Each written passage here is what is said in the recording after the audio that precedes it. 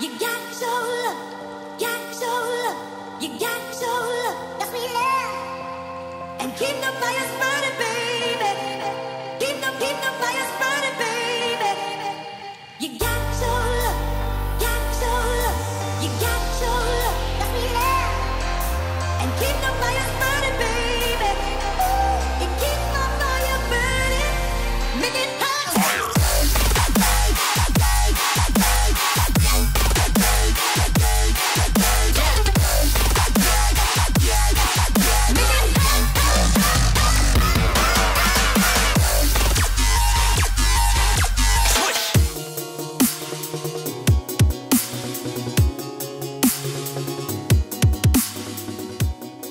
What's up, Hans family, and welcome to another video in the lovely Hansoween. Today's video is going to be on this pop art kind of cel-shaded Wonder Woman. Last year I did do a Harley Quinn that was in this style, and I really want to do Wonder Woman because obviously she's a badass bitch and I want to be a badass bitch. Who the fuck doesn't? I'll show you how to do the makeup, the costume, everything. It'll all be listed below as well. Let's get into it. Okay, starting by putting my hair up in a cute little sassy bun and putting in contacts because I gotta see. Picking up the Makeup Forever Hydrating Primer. I'm just gonna put this all over my face and body as a nice base to have down before our makeup. I also take the opportunity to draw a couple little fun shapes, because why not? This is the NYX Total Control Drop Foundation. They have such a huge range of shades, so it's really fucking awesome. And you can build the coverage from light to heavy. So I'm just putting this on a beauty blender, mainly focusing on my face, nothing really on my body quite yet. And I'm in the shade 6, which is Vanilla. Now that our mid-tone is down, which is pretty much our foundation, we want to highlight the face. This is the Makeup Forever HD Concealer in a super light as fuck color. Putting it right onto my skin to the high points of my face and blending that out with a beauty blender. You don't really have to do too much to your body if you don't want, but I wanted to brighten up my collarbones just un poquito.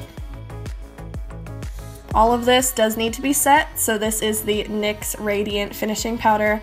I've actually just started using it and I like it a lot. It has like the tiniest bit of shimmer in it, but just enough to kind of balance out all of your color.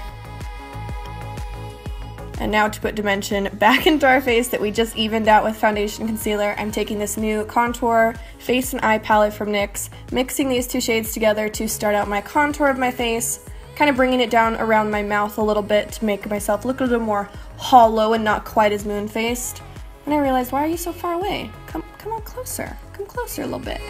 I dispense most of the color in the line that I want it, and then soften my application of my brush to blend out the contour so I get a nice soft gradient. Make sure to give yourself a little kissy face to see exactly where the hollows of your cheeks are.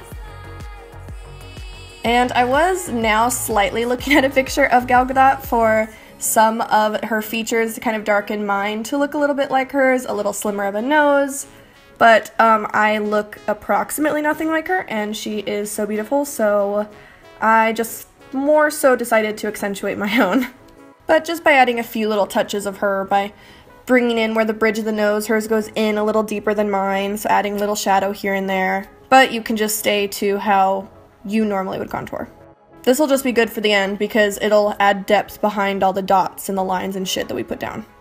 Same with my body too, trying to get a good shape where my collarbones are popping out, but it's a little difficult for me, but finally I find them. Jesus, Mary and Joseph. Pop those out a little, darken around them, into the little hollow of your neck. I even decided to contour up my boobies, even though, holy fucking Christ, in the end, they are so large, it's a little scary. I look like I am about to feed children. But fuck it, so I just add plenty of shadow around the circular curves of where my boobs are gonna be up and poppin'. After you're all good there, still using the same two brown shades just to deepen out the crease of my eye a little bit. Her makeup's super simple, so I just wanted a little bit of darkness to the eyes. And then going straight into my color white paint from Makeup Forever, and really quick, look at this. It's a new one, nice and clean. I got it from Makeup Forever when I was just recently with them. This is my old one, and whew, it is loved, it is dirty and used, and so we're gonna go with the new one. This is just to lightly dab on a little bit more of an intense highlight. I'm not doing it too much, just the tiniest bit. Even though we already did highlight with the light concealer, this white just helps that to pop a little more.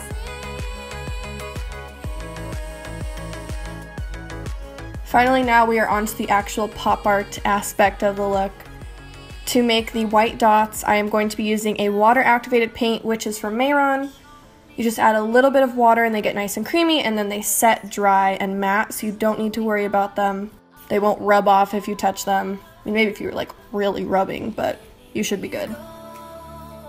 I use a circular brush and just kind of dab on where I want the dot and then circle it around the tiniest bit to get a perfect circle.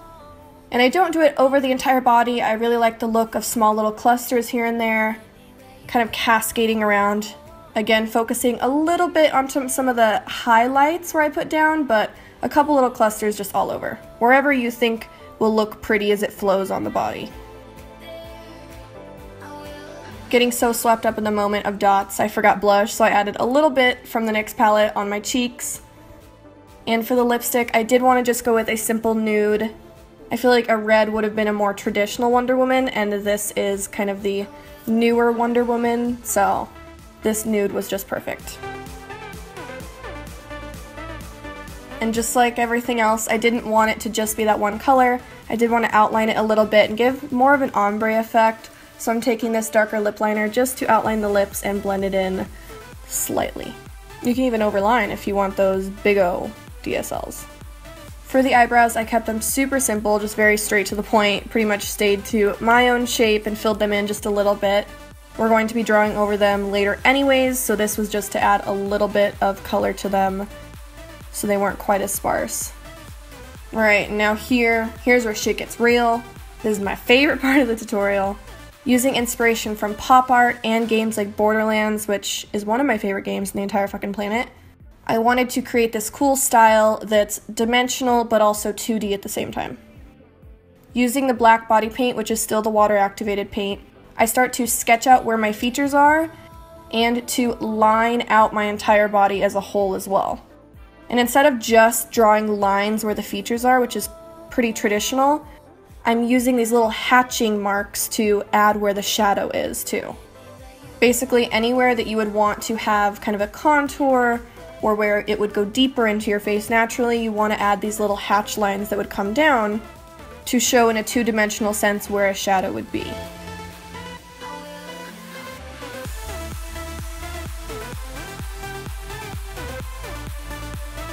Doing this coming from underneath the chin or where the deepness of the collarbones would be gives this really cool sketchy kind of look too, like we just popped out of a comic book.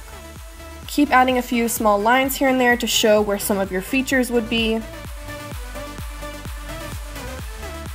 And with the eyebrow, I'm just outlining it and then adding a few little hairs, especially at the front, kind of blending into the tail of the brow.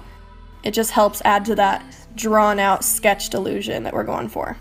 If you're confused too where to put any of the lines, just look at reference pictures, look up the game Borderlands, look up different pop arts. It'll really help you out onto where exactly to put some of the lines. The eyes are no different than anything else. I'm still using the water activated paint, and so if you are wearing this out as a costume, I would suggest switching now to a waterproof eyeliner. Just drawing on some little bottom lashes and a wing liner so we can cut some people. And since the darker areas to me just didn't look quite dark enough, I wanted a little more shadow, I dipped into that brown once again, just to deepen a little bit with the fluffy brush.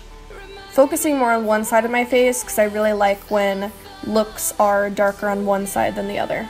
Especially when it comes to something kind of two-dimensional, where it looks like a light is shining from just one area.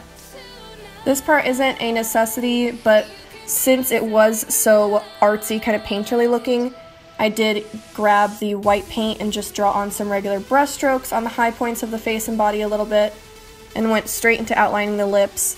And just like the eyes, you want to switch to either a liquid liner or even a liquid lipstick that's black, that'll stay on better, just because since these are water activated, if you're drinking and maybe drinking a lot, it will bleed all over, so taking something that will stay long wear onto your lips is a much better option. I also have a full pop art lips tutorial too that I'll link down below if you want a little more in-depth look at how to do these. pop on your favorite lashes, you fucking know I went with Risque. Those are my shit.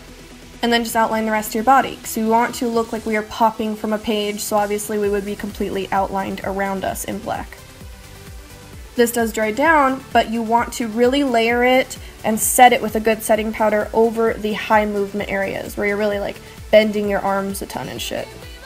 I got this costume from Costume Supercenter and I put on the little headpiece, and obviously I wanted the costume to blend in with the whole look itself. The costume is just kind of comes normal, so I outline every single thing in black body paint. You could do this off yourself in regular acrylic paint if you'd like, and add a few little highlights here and there and some white dots just so that it's completely cohesive with the pop art look. And now same with the costume, it's so easy, the pattern's already there for you. All you have to do is follow the lines with black paint, add your little hatch lines here and there, and a couple highlights in between. And that's the entire look. All you'll have to do is paint down onto your legs, or you can even get a pair of leggings and paint those first, just so that you don't have to worry about your legs, like having to set them with paint and everything. I really hope you guys love it, and thank you so much for watching. You can follow me on all of the other social medias that I have. They're all Jordanhanz, except for Snapchat. Someone had Jordanhanz already. That piece of shite. Let me know what you guys think down below, and please subscribe if you haven't already. Just another reminder too that I am nominated for Creative Makeup Artist of the Year for the American Influencer Awards, and you can vote for me to win if you would like. All information will be down below. I just love the absolute fuck out of you guys. I can't wait to show you what's next, and I will see you the day after tomorrow. Bye!